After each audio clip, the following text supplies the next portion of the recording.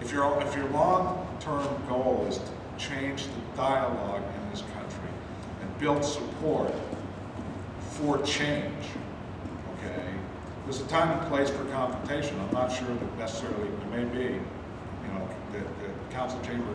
Can we go in there? Can we actually affect real change, or do we just have to go in there and be confrontational? And there's some precedent for what you're talking about. The Senate or the House of Representatives, whatever city UC Davis is part of, they're investigating outside of the University of California system. The House of Representatives and UC Davis is investigating. LA City Council passed, I forgot what it was. Anti-corporate personhood. Yeah, support of ending corporate personhood. And also there was, there has been a couple of judges that have, so there are precedents, there are legal precedents, there have judges have ruled in favor of the Second Amendment. As long as these people are you know, pooping elsewhere, I don't know. The Second Amendment does trump. I want to throw something out. You know, I mean, labor will come in and will be supportive. Okay, but I want to give you a for instance. Okay, when Occupy Rochester formed up there, okay, the mayor had to make a decision on whether to allow that to go forward and to work with the occupiers, or to take a hard line like a lot of other mayors have. In Rochester, what actually happens is the unions went to the mayor and said, because we do have a certain amount of political power, said, we're supporting the occupiers, see if you can't come to an agreement and allow them to occupy. Okay. Now, the same union leader that actually went and had that dialogue with the mayor up there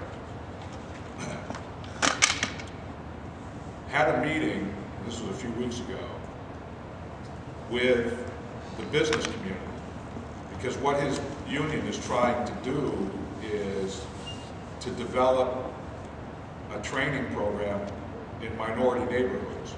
And it's being done by the workers for that union, actually taking money out of their paychecks, okay, and putting it into a fund, all right, that will be totally devoted to apprentice training for minorities.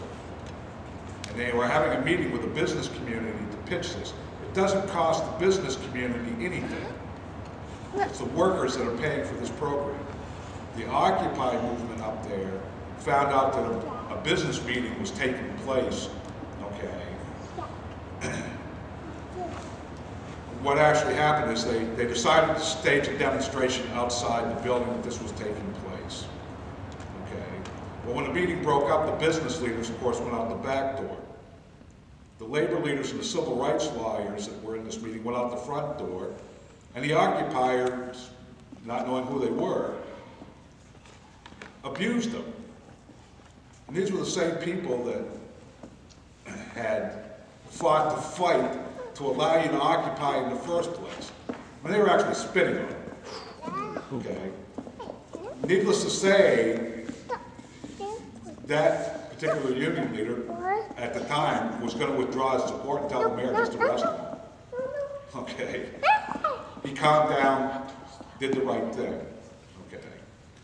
But when you have action events, like, we'll support you, but when we have action events, you know, we have our own agenda. We're trying to affect change in our own way. Okay. And whether there needs to be communication when you have events and have actions that the stakeholders like us are included and communicated with. Okay. So you don't have a situation which is more divisive, okay, than it is healing or moving your agenda forward. And I bring it up just as an illustrative thing. If you're going to float ideas about actions and stuff, then you need to have a committee and you need to discuss it and then bring it back to the group so that we don't end up with situations that are going to divide us and not unite us. Okay. And I would say that before we start going into the areas of direct action or the more confrontational approaches, the actual act of disseminating this is actually fairly pedestrian. I mean, you would want to make sure that this gets distributed to the media. you were planning on disseminating this among unions. Like I said, just having, not giving a copy to the city council, assuming they're going to accept it, but just letting them know we're here. Because I think that's a very important first step, because, and also getting this in the hands of the media. Chris Hush from WENY. Yeah, he's been very responsible. He's been very, very fair. Yeah, with this. and I believe he also attends the city council meetings, and so the first steps are pretty pedestrian, pretty simple and basic. You can demonstrate. See, if I was going to go to city council, I'd actually work it to the point where, can I get enough support to pass a resolution on that council in support? Yeah. Okay? Rather than come in cold and put that out there. I think you can never tell with politicians. I think in this case, you got a 50-50 chance if we take the time to do some background work, to meet, to discuss. Why not shoot for the whole thing and see if you can get enough votes for a resolution in support of the declaration. Okay. And then if you don't think you get it, go in and do it anyway. Elmira's is dominated by Corning Incorporated anyway. But I think you could be well served, maybe, if you want to get more of a profile, to have a committee that's going to work on action events. Go ahead. I would say at least, at least identify at least one person on that would probably be on board, whether it be Captain Wilson, Elmira Police Department. this declaration, whether it be. I don't know about the new mayor of Elmira. No. Well, I think it's great that Professor Bykirch is here and that we have a professor that's actually supporting us. I mean, I go to CCC and I often write for the school newspaper. I've been writing articles about the Occupy movement, and I would love to put this in there. I think there needs to be more students and more teachers involved, because it directly affects all of us. And if CCC is, supposed to be about education, this directly affects all of us. And this is a big, this is, over everything we do in our life. So we should be educating more about this. So I will do as much as I can on that end of things. I think also something I haven't mentioned here, and something I don't think there's been enough of, is teach-ins. In Albany, there was at least one professor who came, and it was a teach-in on the millionaire's tax, which I'm a little more on the radical side than that, but it took an hour to talk about the millionaire's tax, what it meant, what repealing it or letting it die out would mean. Yeah. And I think also if you could identify faculty in local schools that would call them and talk about some facet of our current situation, and maybe do some consciousness raising, like how people with more facts or I don't know here, like this is a small group, and Albany, like it tends, sometimes it feels like there's like a mob mentality, or like a lot of people saying like, we are the 99%. It's really kind of like, I feel like a shallow analysis, and don't have that many facts if they're in front of media. And I think consciousness raising and education should probably be a central part, if anything, because you could take a long time. Me and Mike talked about it recently. I don't know what a derivative is. I've read about derivatives many times. I don't know what it is. The 99% thing has started this conversation about like wealth concentration, but you get in front of the media, you say one thing, they counter, and then what do you counter with? I feel like if there's teach-ins that put these things into perspective, I think it would be useful in enriching people's arguments and I don't know, or faculty at Elmira or who could do these things, but I think identifying these people, saying this is what we're trying to do, would you give a teaching future? When I talked to you before, a few others at the time when we all met in Centerway Square, we had talked about sort of organizing and making a list, which this seems to kind of be, of all the main issues and grievances that this addresses, right? But not only that, but to do kind of what you just said, which is to expand on that and to explain why these things are happening, how these things are happening, you know, the implications of these things, and to really be able to teach and explain these issues on a deeper level, more so than just saying that these issues exist. I think that's kind of what you're getting at. I agree with that, and maybe that would be the next step. This is what I was saying when you know, when he made his comments about how we need to change the conversation from whatever to being about economic injustice.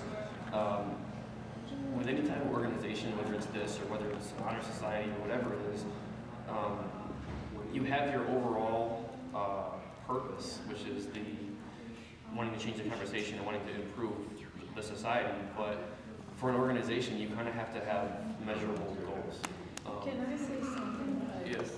I'm sorry, I wanted to insert this, but you know, you sometimes have to like to get people's attention to simplify issues, and there's like the one thing that strikes me, they have the graphs, and there's one in particular they have T-shirts with that show the distribution of wealth in a simple manner with the lines, and I think that is something people, they kind of know in the back of their minds, but when they see it there in black and white. It makes it more valuable. Right, and I think that a couple things, maybe some graphs or some posters that we could like put up when we have a meeting, and would like, people wouldn't have to talk about issues, they could look at them and it might give them ideas. I totally agree. I think we should actually do both. You know, you could have a flyer or something, or maybe the front of a packet that has that type of visual, more simplified information that just kind of like shows the disparity. But then for someone who wants to get more into it, it has more in-depth information beyond that that really analyzes the whole situation as well. Yeah. I agree. I was thinking that myself, that if we had a newsletter, a brochure, anything out that had information, maybe static information that doesn't change in a week, but changes in a year or two, that way people can become educated, and the more educated, more people will have behind us, and, you know, that's better. And a lot of the numbers that, you know, people are using now, these figures have been, I have a business ethics book from a class I took. This book is probably from 2009, 2010. The numbers that book is talking about are the same numbers that we're putting out now. So we don't have to be that afraid of the numbers changing. Right. We're talking about, you know, 1% having 40%, these types of ratios. Yeah. We don't have to. We can use those types of ratios without the fear that they're going to drastically change. Yeah. And they're not overly aggressive. They just give food for thought. And another thing that I said my father was a union man. He started working in the Depression when he was 16, and he worked without unions and all through the process of building them. Unions are a lot of times put down, and a lot of things that people take for granted, the 8-hour day, the vacation, the sick pay, time and a half, overtime, all that stuff unions brought. And maybe just in a simple graph form. I mean, the facts speak for themselves. It's almost like we have to disseminate like real history lessons. Like if anybody's familiar with Howard Zinn, People's History of America, he talks about, you know, Joe Hill, the socialist movement in the United States, what the unions have done to change the face of labor in the United States and everything like that. Like if we could even print out excerpts of that or simplified versions of that to get out to people so people can understand that what you learn in media or what you learn in school isn't always the whole story. Right, you don't get anything out of it. I understand that the for sure. news is so pseudo-news with celebrities. So we're becoming the media in a way, and we have to disseminate the truth. I've got the perfect graph for you. It will show you income disparity in the last time we saw it, which was the Great Depression. Okay. And the interesting thing is, the outcome of that was labor was empowered, labor grew, more and more people came into unions. And actually, if the same thing holds true, the income, America was at its peak when unions and the income was more equalized. When unions, were a big percentage of the workplace.